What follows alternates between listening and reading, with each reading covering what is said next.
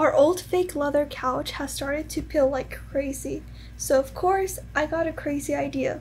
What if I try to fix it with $1 puffy paint? So I headed to Walmart and got the 3 primary colors as they didn't have any brown paint, and I got to color matching as you can see. After mixing, my brown looked a little purple, but after the paint was dry, it honestly looked almost identical as the couch color, so I think I did a pretty good job on that.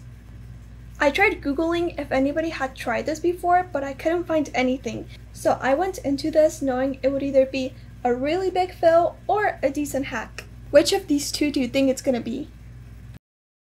Also, as you can see, in little areas, I used the puffy paint as little glue. And finally, this is how it turned out. What do you think? Personally, I don't think it looks perfect, but it's certainly way better than it was before, and it only cost me $3.